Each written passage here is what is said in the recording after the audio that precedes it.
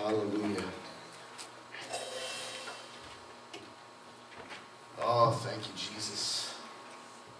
You still hear me okay? I need to adjust anything. You're right. A water, yes, please, thank you. And a water would be great. Oh, thank you.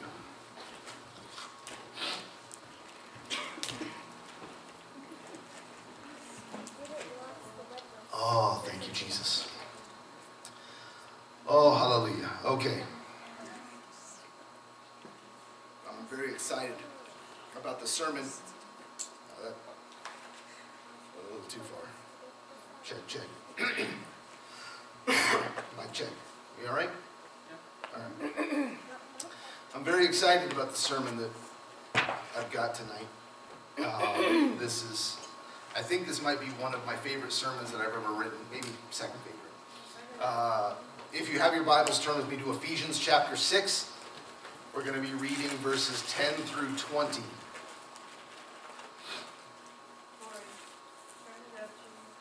All right, here, hold on. Check. Mic check 1, 2. How's that? Is that better? Good. You good? Yeah. All right, perfect. Hallelujah. So, how many of you are familiar with Murphy's Law? What's Murphy's Law? Anything that will happen. Anything that can go wrong, possible will go wrong.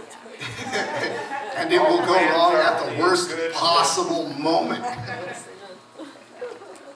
The United States Marine Corps and several other veterans of combat branches created Murphy's Laws of armed combat with such gems like friendly fire isn't. The enemy diversion that you've been ignoring will be the main attack. If the enemy is in range, so are you. When you have secured the area, don't forget to tell the enemy. When you are short of everything except the enemy, you are in combat. How many of you know that our Christian life is a war? Every day, every minute, it is a battle. And sometimes it feels like we've been under fire for a long, long time. And we're weary and we're fatigued. We are in a fight, whether we like it or not. And if you find yourselves in the middle of a fair fight, my brother used to tell me, it's your own dang fault. We are not called to fight fair. God has no intentions on us fighting a fair fight with the devil. We're called to have dominion. We're called to crush our enemy under our feet like Jesus did. So, I'm not here to tell you how to fight fair. Tonight, I'm going to tell you how to win. Ronald Reagan said diplomacy was the art of saying nice doggy while you're getting a stick. God took the time to make sure that we have superior weaponry to our enemy.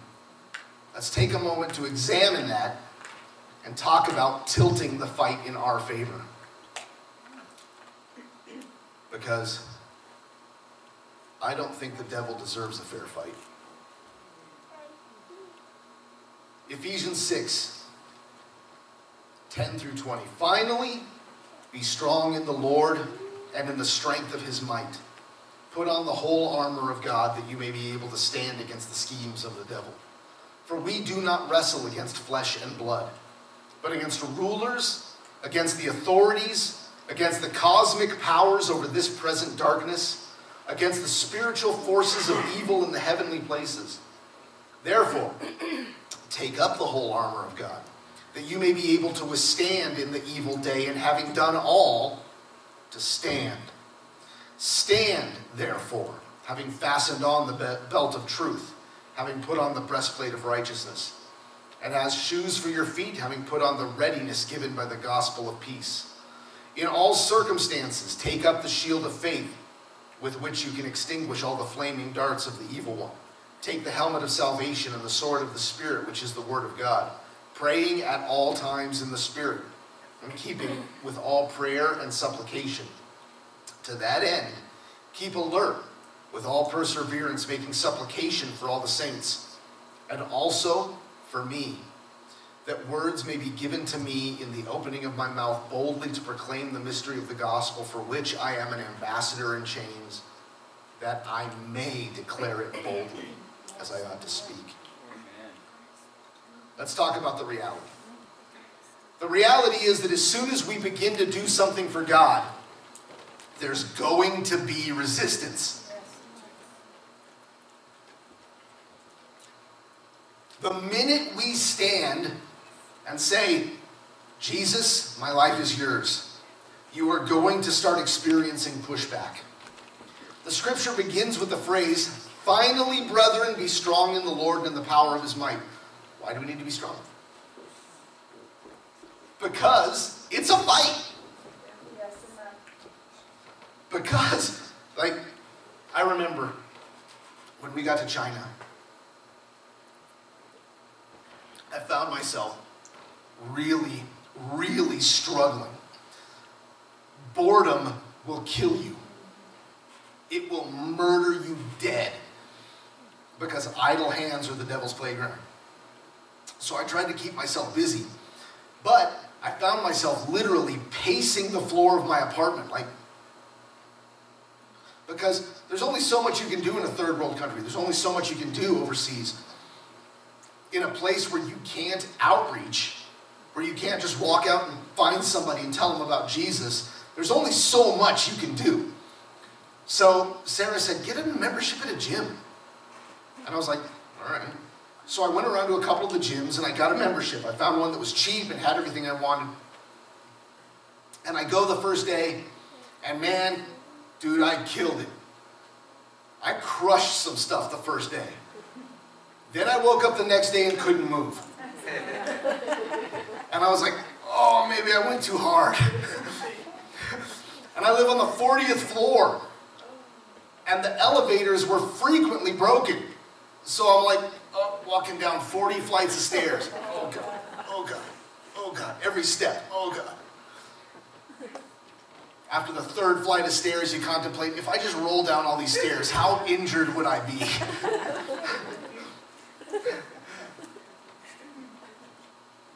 There is always opposition when we begin something that's good. We will always hit that point where we go, dude, why am I doing this? Because there's pushback. Isn't this supposed to be easy? Aren't I supposed to get saved and serve God? And it's supposed to be peaches and rainbows and butterflies and roses spring up where I walk. Little pixies fly around and sprinkle happy dust on me. No, that's not the way it works. Why do we need to be strong? Because we do not wrestle against flesh and blood. We wrestle against rulers, against authorities, against cosmic powers over this present darkness, against spiritual forces in the heavenly places. This tells us two things right from the beginning. Number one, it tells us that we are not strong enough to accomplish the task at hand. Be strong, how? In the Lord.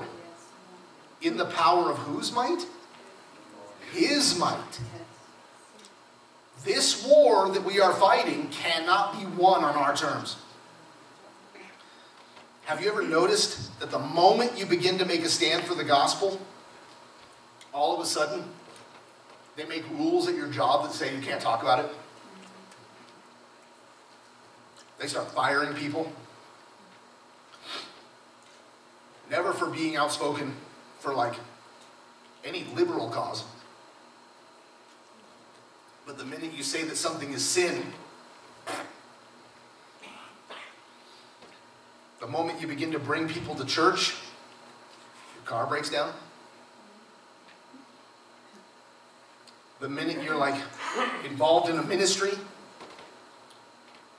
your old drug dealer runs into you and goes, hey, why don't we hang out?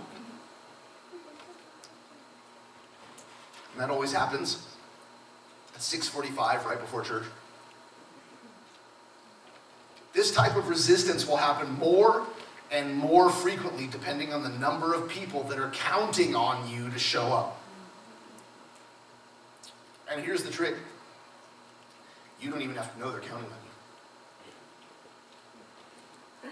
There are people in this congregation who look at other people in this congregation as an anchor point. People who walk in and go, oh, George is here, everything's okay. Zelda's here, everything's okay. Joe's here, everything's all right. Who walk in struggling, and if you weren't here, they'd go, oh, I knew I couldn't. If he can't make it, I can't make it. She can't make it, I can't make it. The more committed you become to Jesus, the less the devil wants you in the game.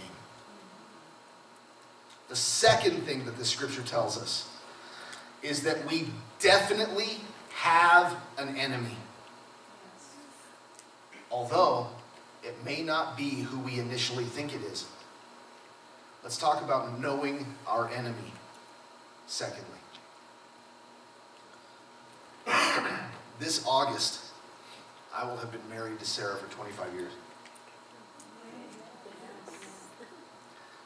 And in that time, we've had some pretty catastrophic arguments. One of the worst arguments we ever had was a few weeks before our 3rd anniversary over soap.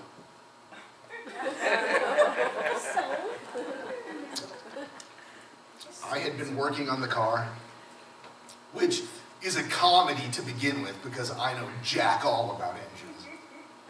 So I had been, we had this old Subaru GL, and the water pump, I had blown the water pump, and it was just leaking water out the bottom of the engine. And I kept refilling it and trying to drive it, but the temperature just rises because it's just pouring water out. So I finally decide that, okay, it's time to replace the water pump. So I go onto this little import store and I buy the water pump. And this is the way I fix cars. I go to the store and I go, I need a water pump. They give me a box. I open the hood of my car. I pull the thing out of the box and I go, what looks like this on this engine? And I figure, I can figure it out, right? I mean, I'm a smart guy, man. So I find the thing that looks like this, and I look at the holes in this thing where it's supposed to mount to the engine, and I go, okay, so that must be where the screws are that hold it together. But I had gotten this engine so hot that I had welded the screws to the aluminum head of the engine. So I start to twist on them and literally just pop the heads off every single bolt to hold this water pump on. So now the water pump's not attached, and I can't attach a new water pump. So I'm covered in grease and oil and grime. I'm frustrated. I'm angry. I'm not saved. And I walk in to the bathroom, and I am black and grimy from the top of my elbows to the tips of my fingers.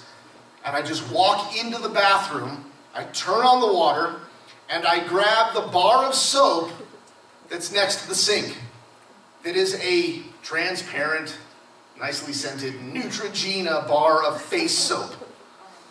Now, what do I care about whether or not something is face soap? This is soap. Soap is soap is soap. And I start to scrub this garbage off of me, and Sarah walks in, and her bar of face soap is now grimy and gray and black.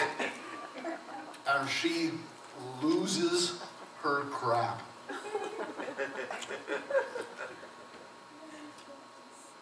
In moments like these, it's very easy to begin to assign roles of who your enemy is. Because in my mind, I was completely innocent of anything wrong. I was just trying to get cleaned up so that I wouldn't be a filthy mess for her. And in her mind, I was clearly the villain destroying her $9 bar of soap. There are 3 basic roles in any drama. You have the hero, you have the villain, and you have the victim. Those are the three roles that are assigned to everyone in every situation. We look at this situation about the soap. And I started to assign the roles. Who's the victim? Me. Who's the villain? Well, there's only one other person in the situation, so clearly Sarah is the villain. So who's the hero? Me.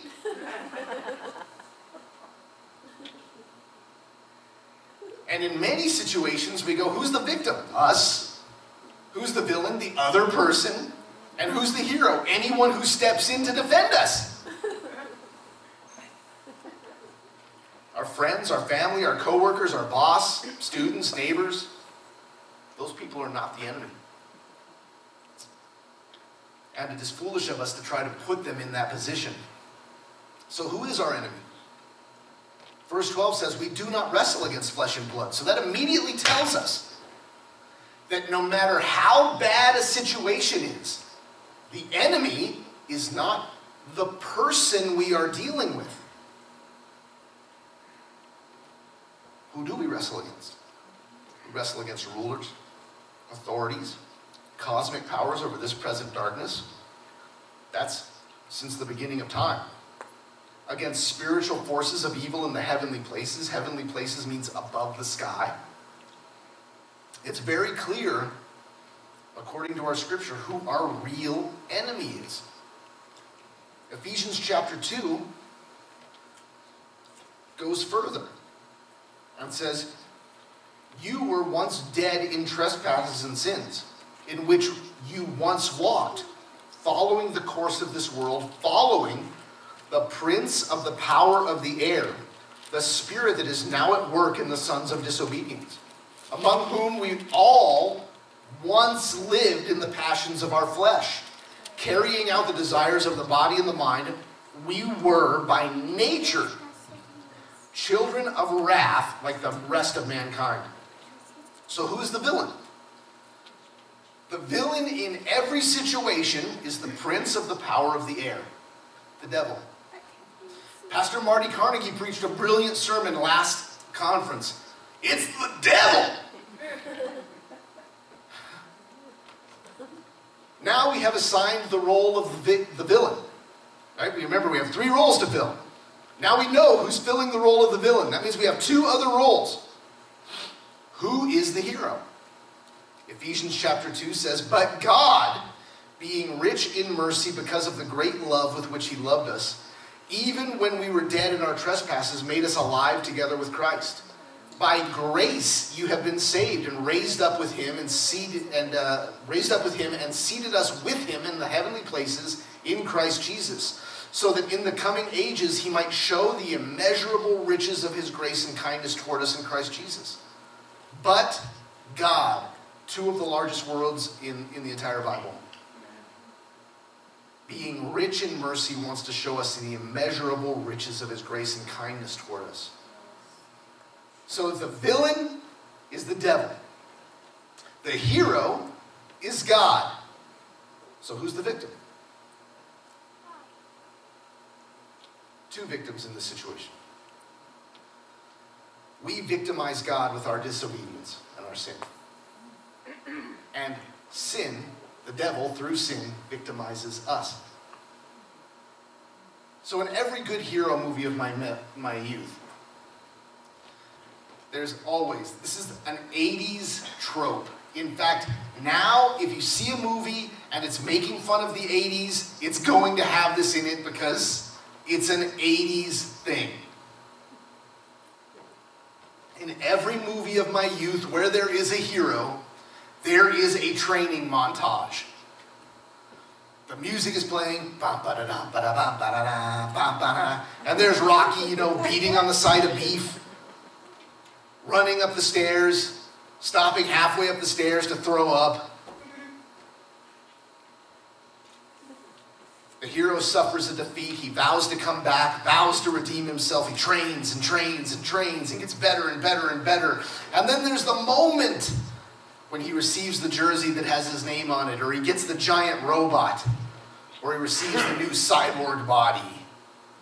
And in all of these films, there's a moment when the hero is suiting up or putting on the outfit or the uniform or the armor. And in the first moment of the film, the hero actually looks heroic.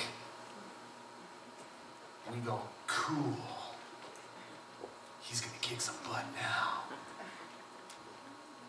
God has a special suit of armor for us, because he knows we're going to have to fight to be successful, minus the 80s training montage, minus the eye of the tiger.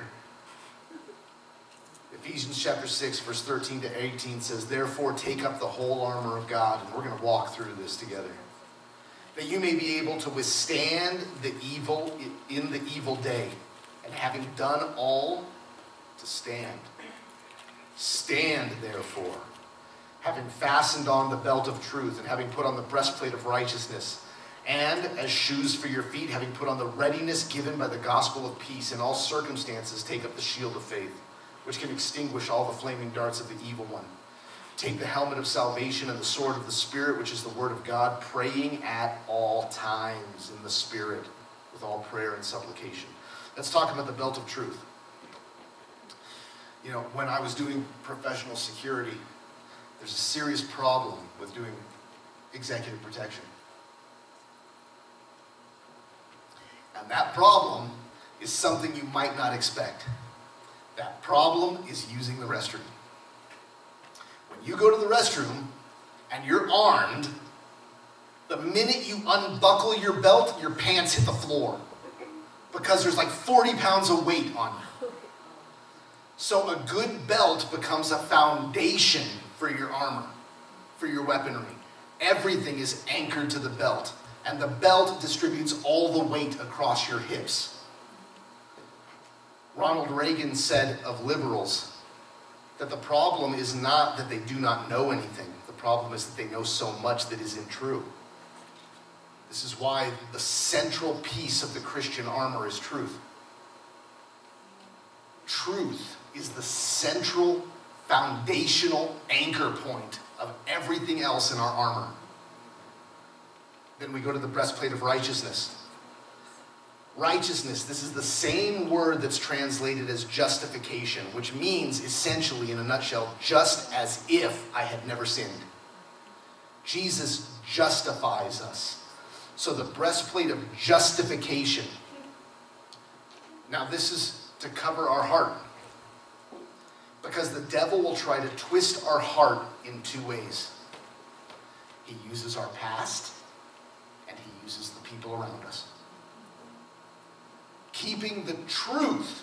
Remember, we're foundationally truth. That our sin was washed away. We have been justified by Jesus. That will keep us steady when the devil tries to attack us with our past. Do you remember when you? Do you remember when you? Do you remember when you? And you can say, that's not me.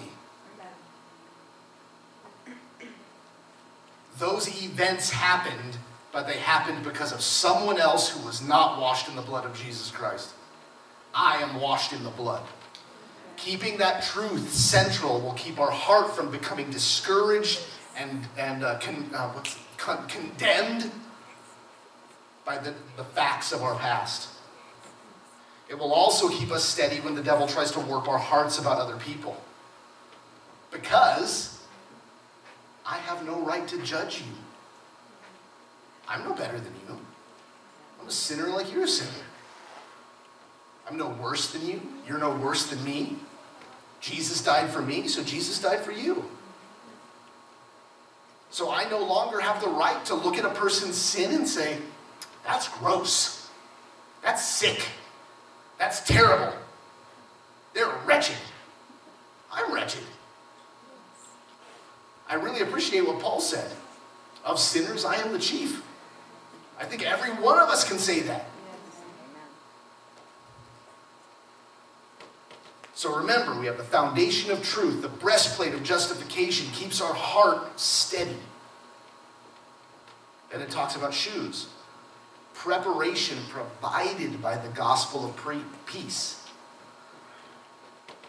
The gospel Paul said to Timothy, be instant, in season and out of season. Be prepared to give an answer about the faith that was given to you. By knowing that Jesus calls all people to repent, he is willing that none should perish, but that all should come to repentance. It will prepare us for any situation. At any moment, we will be ready to offer a solution to people's sin. By simply knowing the gospel, no matter where we are or who we're talking to. Then we go to the shield of faith. Ephesians 2:8 says, for by grace you have been saved through faith. This is not of your own doing, it's a gift of God. The devil will attack your mind with thoughts like, look, you are obviously not saved, otherwise you wouldn't crave these things. And the devil does this, right? The devil will go, hey man, don't you think it'd be really great if you had some booze? And you're like, I can't believe you're thinking about booze right now. Jeez, man, if you were a Christian, you would be thinking about booze. Now, if this was a dude, if this was a roommate, you'd be like, bro, you brought it up. I didn't think about it. You walked in here talking about it. But he's not a roommate. We can't see him. We can't punch him. We can't kick him out of our life. He's just sort of there. And these thoughts hit us. The Bible refers to these thoughts as fiery darts. Why? Because they start wildfires in our mind. It just starts to run. And then before long, we're like, dude, why have I been thinking about this all day? Faith is what will extinguish those attacks. We say, no. Because I have faith. I have faith in my salvation. I have faith in the truth. I have faith in the justification. And finally, we talk about the helmet of salvation. Knowing that we have been saved from our sin will prevent us from falling back into it. If you fall off a boat in the middle of the ocean and you almost drowned, and they drag you out of the water an inch from death, your first thought is, I wonder how close to the edge I can get. If I fall in, will you save me again? Is that the way this works? That is not our first thought. The first thought of a rescued person is to be in the middle of the boat as far from the water as they possibly can be. When you're saved from death, you want to get as far away from the danger as possible. You will be assaulted by thoughts promising you how wonderful life would be if you just slipped away. Just think. This is a lot like in the early 80s, the Army was having a lull in recruitment. So recruiters started promising people some crazy stuff. They give you a car if you go and you make it through basic. They do it, and they would just promise you the world. You know, oh man, basic's so awesome. You stay in condos now. It's so great. You know, you only have like one roommate. Now, of course, none of that was in writing. I have a friend who joined the Air Force 2 years ago. His recruiter promised him a $20,000 signing bonus. Wow, that's great, man. Yeah, sign me up. But he didn't read the contract, and that $20,000 signing bonus didn't show up anywhere in writing. So he didn't get it. He was promised it, but he didn't get it. The devil does this all the time. Just think, man, how good it would feel for you to just do this, or to be with that person, or to engage in that relationship. Thoughts of fulfillment, thoughts of loneliness, thoughts of discontentment, thoughts of anger, thoughts of offense. Everything would be better if you just left. These are assaults from hell about how rewarding sin can be. But the helmet of salvation will help you filter those thoughts and say, wait, hold on. I was saved out of that. I don't need to go dabbling in the ocean again. I almost drowned the first time. Finally we get offensive. All of this is suiting up to protect us from the attack. And then God says, now I'm going to give you the gun. The sword of the Spirit, which is the Word of God. Now when you look at Jesus, who is our ultimate example, Jesus was in the wilderness, and he's being assaulted. And this is not like, we read it and we kind of go, oh, these are kind of lame temptations. You know, turn these stones to bread. That's kind of lame. But the fact is that Jesus was 100% human. He's 100% God and 100% human. And the part of him that was married to this earth was hungry. He was dying from hunger. 40 days is a long time to not eat. And then he tempts him with his own divinity. You're the Son of God, command these stones to be made bread. Because you know you can. This is not impossible for you. You can do anything. I know who you are. Dude, why are you suffering? Do something about it. It would be exactly the same as if we were fasting for 40 days. 40 days. We're laying on the couch, barely enough strength to get up and walk to the fridge. And all of a sudden somebody goes, dude, there's steak in the fridge. Just have some steak. It's right here, man. That's within our power to do this. To just get up and walk to the fridge and have something to eat. It would have been that simple for Jesus to make those stones bread. But Jesus responds with, it is written. He doesn't respond with, no, I can't do that because it would violate the will of God. No, he responds with the word of God. Yes. It is written. Yes. Not, it's my opinion. Not, I feel. It is written. He takes him to the pinnacle of the temple. Throw yourself down. I know that you have a destiny. You know that you have a destiny. God knows you have a destiny, and God's not going to let that destiny end prematurely. It is written.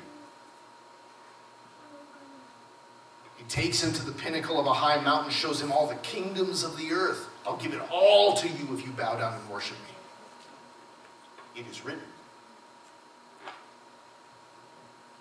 Our only weapon is it is written.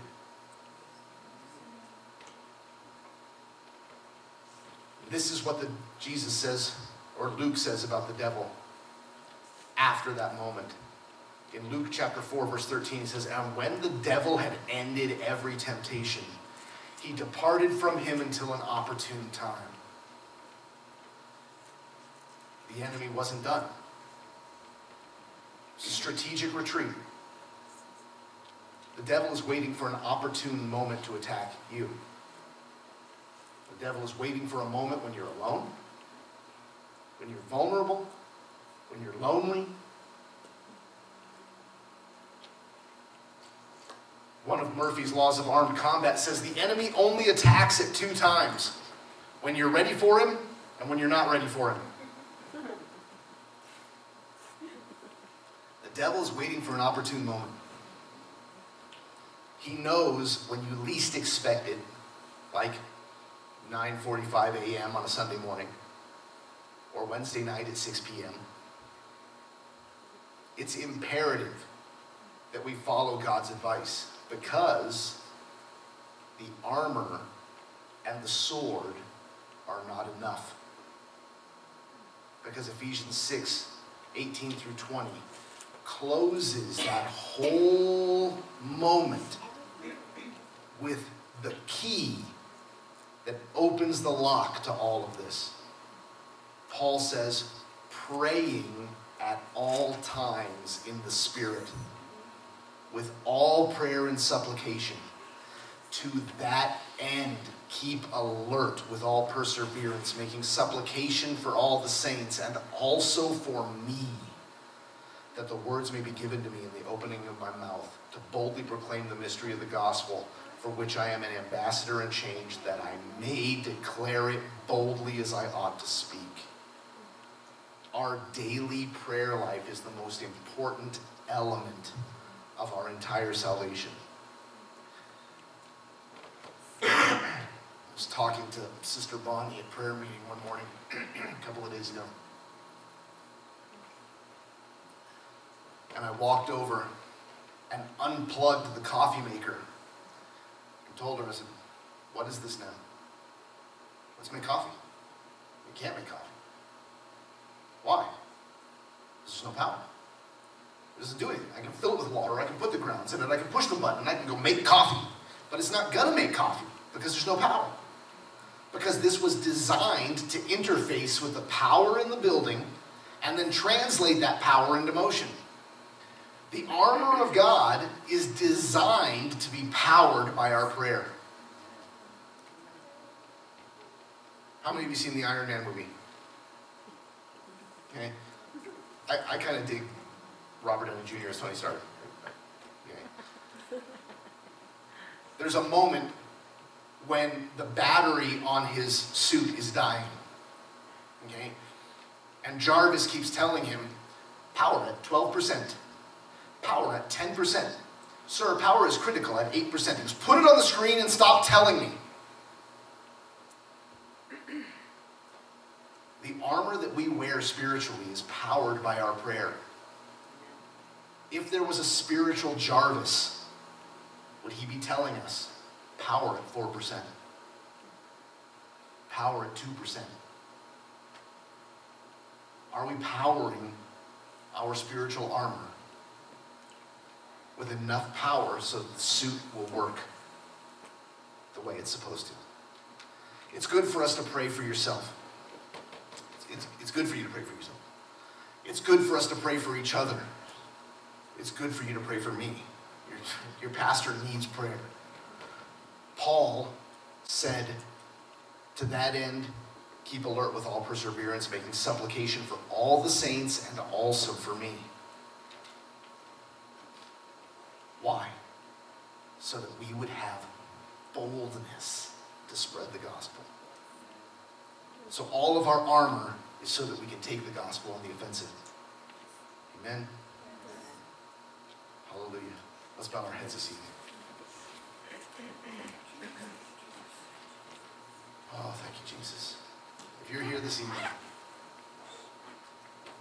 and you need the forgiveness of Christ, you need to be washed in the blood of Jesus this evening. I talk about the breastplate of righteousness, the breastplate of justification, and you really don't know what it would feel like to wake up tomorrow like you had never sinned before in your life. To be new. The Bible says that salvation in Jesus is being born again. You have a fresh start, a whole brand new start on life.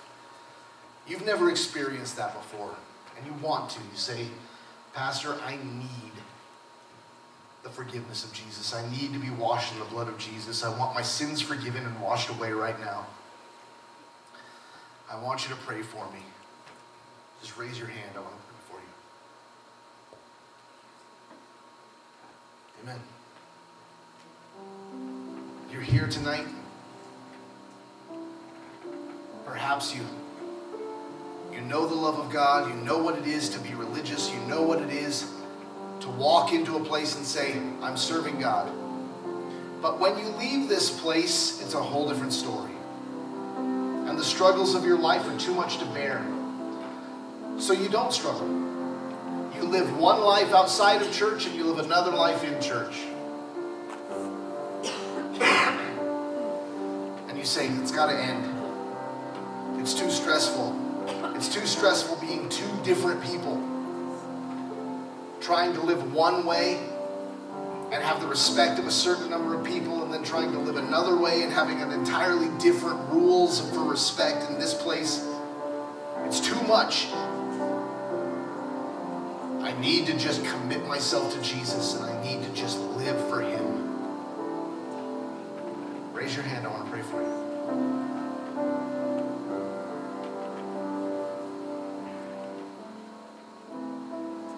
Amen.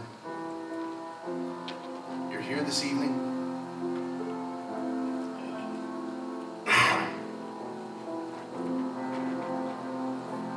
Oh, yes.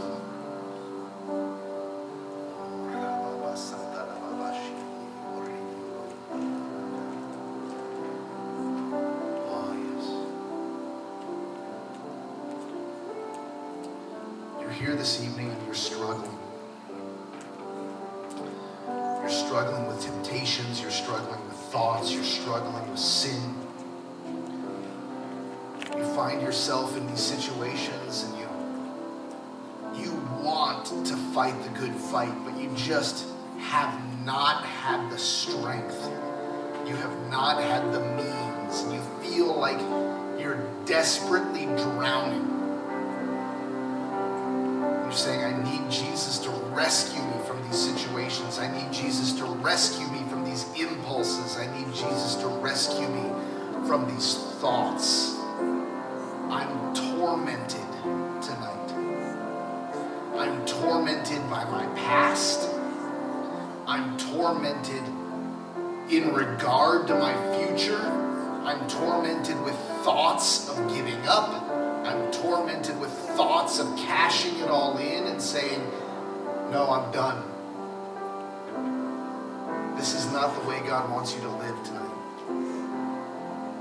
God has given us a suit of armor. God has given us a weapon to wage war against our enemy, the devil, but it has to be powered through daily prayer. We're all going to stand. We're going to sing this song. These altars are open. Oh, yes. Let's all stand this evening.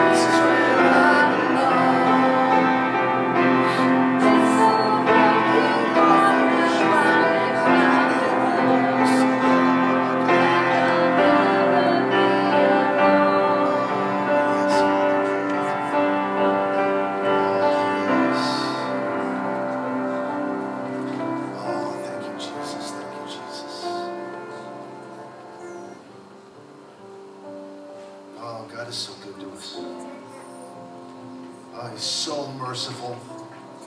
And the fact that he took the time to equip us to be victorious.